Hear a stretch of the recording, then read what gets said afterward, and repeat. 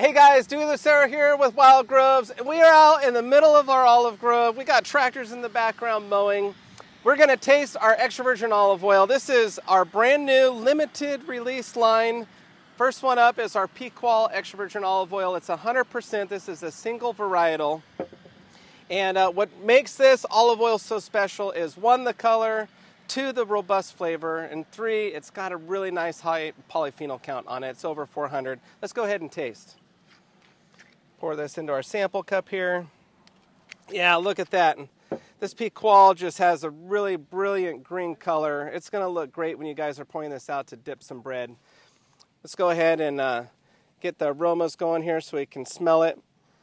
It's got just a great fresh green herbaceous nose on it. So you get a little bit of fruit up front and then that big green, all the green notes come in afterwards. You can tell that this is going to be a bigger oil because you can almost smell those polyphenols that are in this olive oil. So let's warm this up a little more and we'll take our first sip here. Gonna breathe in, get that olive oil up over my tongue, out the nose. Get those polyphenols. Man, it's a little peppery on the back end of my throat there. What makes this olive oil so nice is it's really well balanced. You got a lot of fruit components up front. You've got green apples, green grapes, and a little bit of kiwi, and then it finishes off with a really nice green herbaceous kick and that pepper. Woo! I can get that on the back of my throat.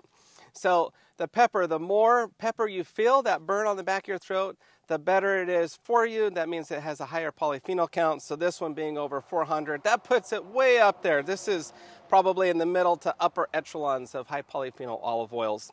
Just a great, well-rounded extra virgin olive oil.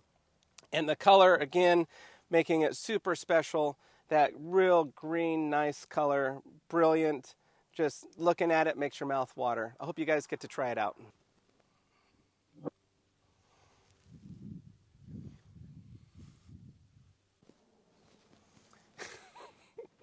That's funny, man.